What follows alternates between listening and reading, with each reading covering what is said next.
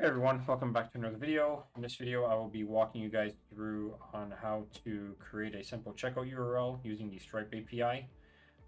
So this is pretty much as simple as it gets. I mean, this is beneficial if you guys have a client that requires just a quick checkout where they can get their, where they can get their end users or their customers to collect a payment on a particular product.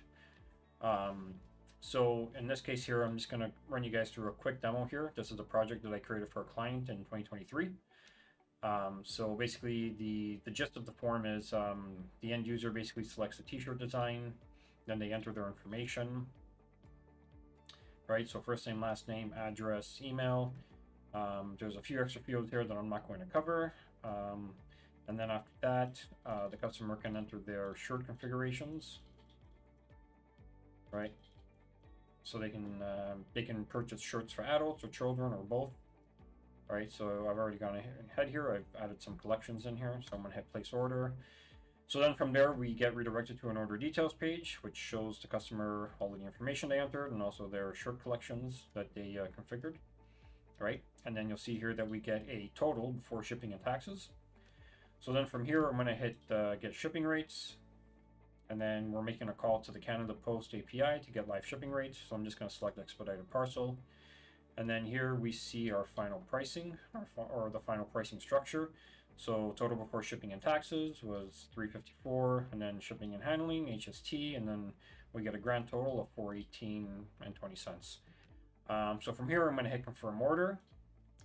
So now JavaScript is collecting all that data, it's sending it to PHP. PHP is going to process it, create the Stripe checkout, and then we get redirected here to the Stripe checkout payment page. Right, so this is it. So this is pretty much what I'm going to be showing you guys how to set up. It's not that difficult. It's actually pretty easy. But if you're not familiar with the process, I think this video should help kind of clear things up and show you guys how to get this working correctly. So from here, I'm just going to quickly just enter my personal information because I'm in test mode. So you'll see here we have Stripe enabled in test mode. I can just enter just 411111 for the Visa. For the expiry date, you can just make up a date. As long as it's in the future, it'll work. If it's 2022, it'll say it expired. All right, so we'll do that. 111. Well, actually, sorry, I got that wrong. So my phone name goes here, test.ca, and then just enter a quick postal code, and then I'm going to hit pay. Right, so the payment was successful, and then from there it gets redirected back to my demo site. And then here I basically capture the order ID, and I capture and I mark the order as paid in the backend in WordPress. So I actually have, so this is actually running through WordPress, and I actually configured a custom, kind of a custom backend page where I can see all of the orders that get submitted through the form. So I can manage all of that data here. So you'll see here that we have, let me make this a little bit larger.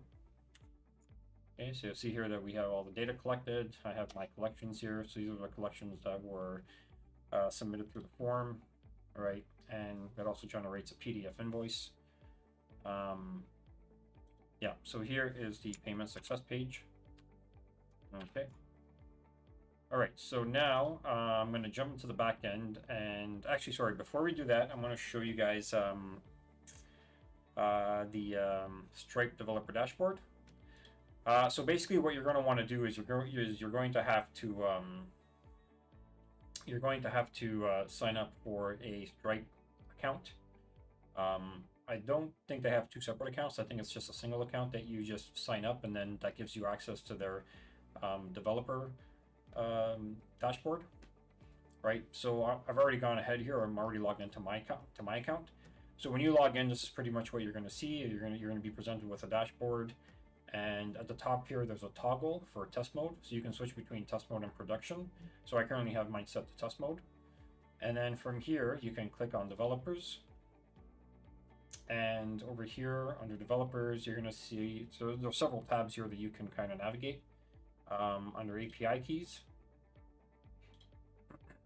So if you click under API keys, this is where you can get your publishable key and your secret key, right? So if you hit that, It'll reveal your secret key. Now in my case, I have these blurred out because I don't want to give these credentials away. But this is basically where you get that information from. And when customers place orders through Stripe, you can actually see those orders under payments. So if you look here at the left sidebar here, this navigation system under payments, this is where all payments get recorded. Right, so this is the one that I just put through for 418.20. So if I click on that order, you can see the information was collected, the payment method was collected, my email was collected, my postal code, and also what the order was for, along with the total price. Right, so that's where all the payments get stored. Right, and in order for you to get this to work, you're going to after you create your developer account, you can download the PHP package. In my case, I'm using PHP. You might be working on maybe on a different platform. I'm not sure. But in my case, I'm working with WordPress, and WordPress uses PHP as their code base. So I'm working with the PHP library. So you can actually download their Stripe interface API directly from their GitHub page. You can also use something like Composer to install it if you want to do it through the command line. That's up to you. But for this demo, I just kind of just downloaded it directly and I added it into my project. And I'll show you guys later how I imported that into WordPress. And then you can also reference the Stripe API. So here there's this is the this page is related to creating a session. So this is pretty much the code that you're going to need to work with. And this is pretty much it. This is pretty much all you're going to need. If you're working with PHP, this is pretty much the code block you're going to need in order to get your checkout session URL created, right? They also give you other samples here if you're working with, I don't know, Node or Java or Ruby. But again, in my case, I am working with PHP, so this is the code that I'm going to be working with. And okay, and that's it. So that covers everything for the Stripe account and everything that all the functionality in the front end. Now I'm going to jump into the back end and explain to you guys how I got everything working with JavaScript and PHP through WordPress.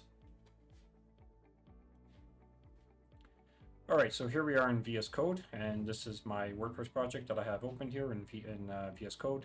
If you look under the File Explorer here, you'll see all of the files that pertain to my WordPress theme.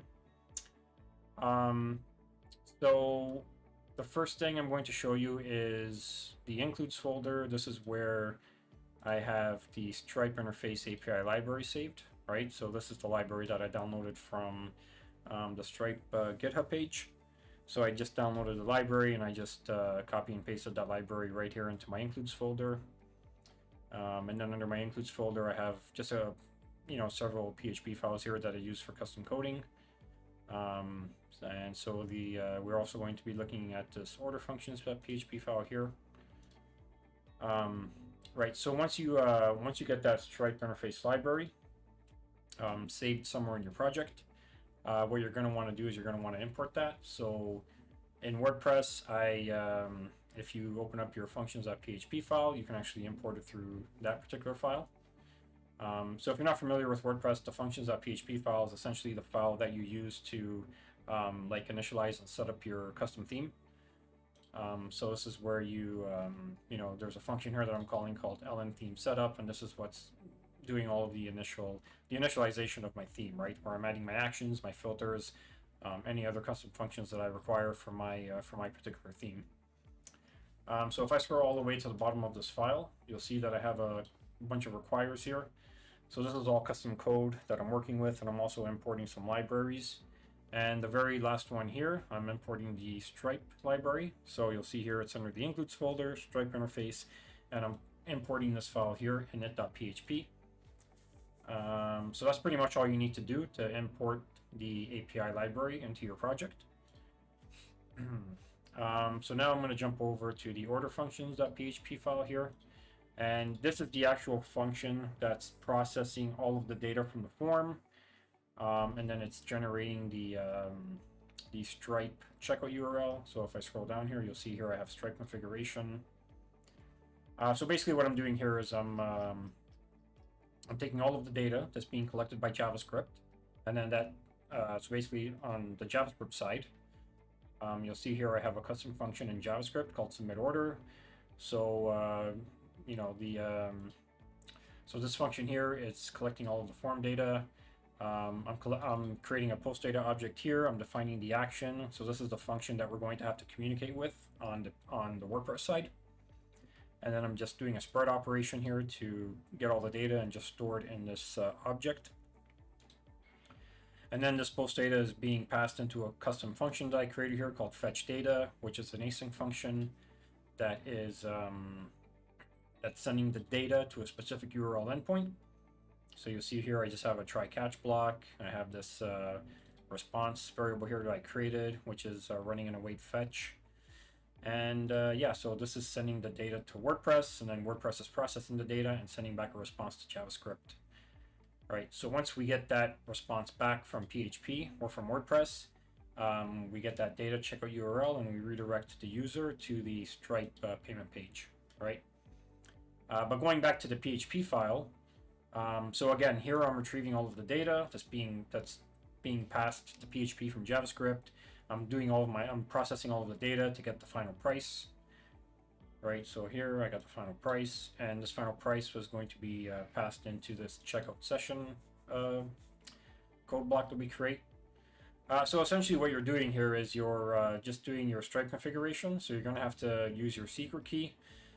This is what your secret key looks like. You can get this from your Stripe API developer dashboard under API keys. This is just a fake key that I created for this demo, so this won't work. You're gonna have to get yours from your particular account. So after that, we are creating a Stripe object that we can work with, right? So we're just doing new Stripe client, passing in the secret key. And then here we are calling, we're creating a new variable called checkout session, and we are making a call to the Stripe API to create essentially a checkout session. And this is all, so you'll notice here that this is all the code that I took from the Stripe API website. And basically here I'm just defining some of the required parameters in order to get this to work correctly. So for payment method types, I'm just assigning that as card, so it'll just accept a Visa card. Under line items, we just create a new array, and then in there we define our price data. So our currency is Canadian. Our product data, I'm just setting a name for the product data, which is t-shirts. And then I'm setting the unit amount, which is the final price that I calculated through my custom calculations. Right, and then we're setting the quantity to 1. So in this case, I'm keeping the quantity to 1. If I were to set this to 10, Stripe would actually multiply my final price by 10, which I don't want, because I'm actually I don't need Stripe to calculate any quantities for me. I don't want it to do that. So for this particular demo, I'm just keeping this to 1. So that's something to keep in mind here when you're setting up the quantity. So I even made a little note here. Stripe will multiply the final price by the quantity, so leave this set to 1. Again, this is just for my particular purposes. But in your instance, you might want Stripe to, you know, maybe just take a unit amount and multiply it by the quantity. It can actually do that. But in my case, I don't need it to do that, so I just set the quantity to 1. You set the mode to payment, and then you define your success and your cancel URL. So these are essentially your redirect URLs. So if a customer makes a successful payment, they're going to get redirected to the URL that's defined here under success URL. And if they cancel the order, it's going to get redirected to this cancel URL, right? So once this is done, checkout session, once you call this code here and you create this variable, you can then get the URL from this checkout session by here we can just do checkout session URL, right? So the Stripe API is going to essentially create the checkout session, and then it returns back several pieces of data, and one of those pieces of data is a URL that you can use to redirect your customer to the Stripe payout page or the Stripe payment page. Yeah, so that's pretty much what I'm doing here. You'll see here that I'm doing an echo JSON encode. This is actually sending this response back to JavaScript, and I'm sending back the checkout URL. So again, I'm getting it from that checkout session variable we created, and then I'm describing that URL data. And that's it. So that's pretty much all you guys need to do. Did I say that right? That's pretty much all you need to do in order to get this to work correctly. It's pretty simple. So this is a great way to just create a, you know, if you have a customer or a client who's just selling 1 or 2 products on their site and they don't really need a full e-commerce setup, this is a great solution to offer them. It doesn't take long to set up, and it works perfectly. And that's it. So, guys, I hope you guys found this video useful. If you did, feel free to like and subscribe. I would really appreciate it. And if you have any questions or comments, feel free to post them down below. I will be posting this code up on my website in the next few days, so feel free to check out my website at digitalodyssey.ca/tutorials. And you guys can go there and just you know, reference the code there if you need to. But that's it. So thank you so much for watching, and again, I hope you guys found this video useful, and take care.